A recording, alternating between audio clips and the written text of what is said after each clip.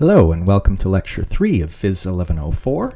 In this video lecture we're going to be looking at the methods for working with data to get a best estimate and an uncertainty in a measured quantity.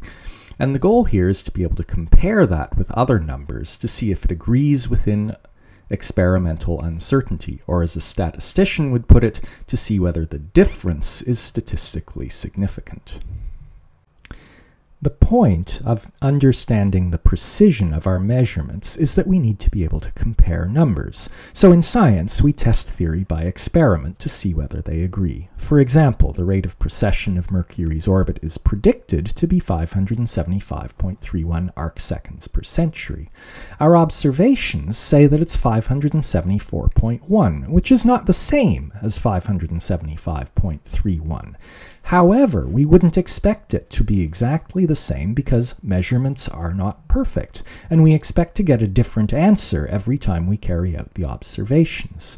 We have to look at the uncertainty, which tells us that if we repeat our observations, we can expect to get answers which will differ by 0.65 or even twice that much from the observations that we've seen. The question here is, if the prediction is true, then is this observation a likely outcome of our observation process? A similar idea in engineering is tolerance. That word has many meanings in engineering, but one is that it's the acceptable difference between the actual value and nominal value. For example, this resistor's color code tells us that its resistance has a nominal value of 100 kiloohms. But no production process is perfect, just like no measurement process is perfect. And so if we measure the resistance, we won't expect to come up with exactly 100 kiloohms. This silver stripe tells us that it was produced with a tolerance of plus or minus 5%. And so we would expect that the actual value of the resistance lies in the range 100 plus or minus 5 kiloohms. Let's now look in detail at the process of taking a series of measurements and comparing them with a theoretical prediction.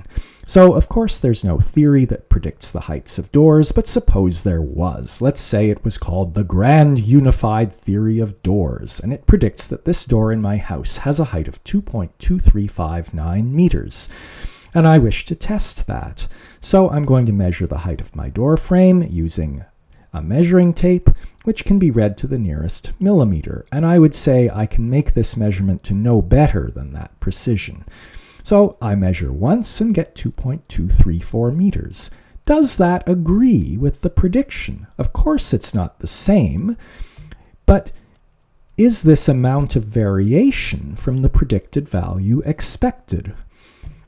So the naive answer is that the measurement has an uncertainty of 0.5 millimeter. However, as I've described before, talking about the calipers, at best, that's a best-case scenario. The one measurement simply doesn't tell us what the uncertainty is.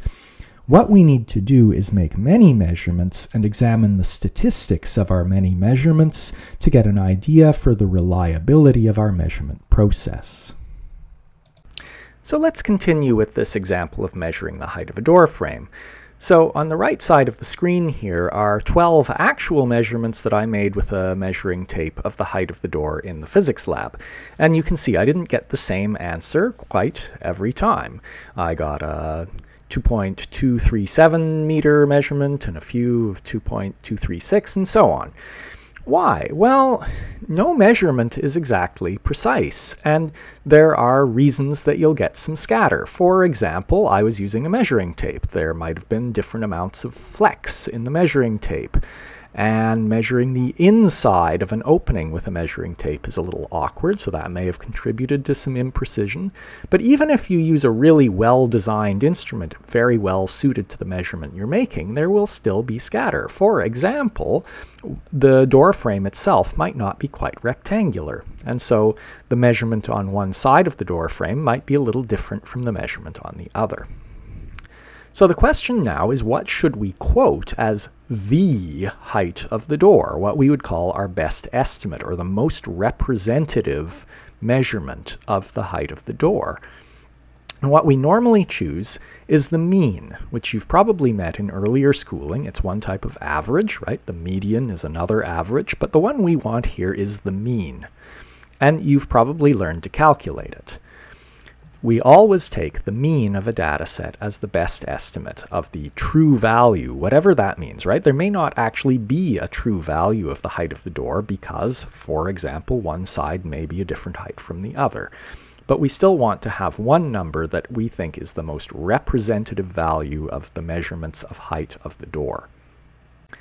So let's get our best estimate for this set of measurements. Here are those door frame measurements that I've entered into this spreadsheet, and a spreadsheet is your friend. You could do this in a calculator, of course, but that's slow and painful, and why would you?